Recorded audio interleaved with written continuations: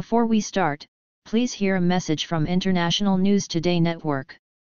Starting today, for every subscriber, International News Today Network will plant one tree to save our planet. Please help contribute in saving our planet by subscribing to our channel. One subscriber equals one tree. Thanks. A video shows the destruction in the city of Novaya Kakhovka in southern Ukraine, which local officials say was shelled by Ukrainian troops on Monday evening. The city is controlled by Russian forces. Vladimir Leontief, the city's top Russian appointed official, shared a video showing several destroyed buildings, including a supermarket. This is the city center.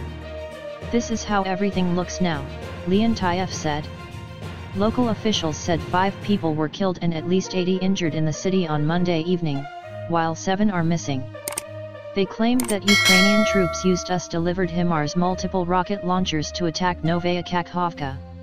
According to their reports, a fertilizer storage depot detonated due to the shelling. The Ukrainian military said on Tuesday that it had destroyed an ammunition depot in the city.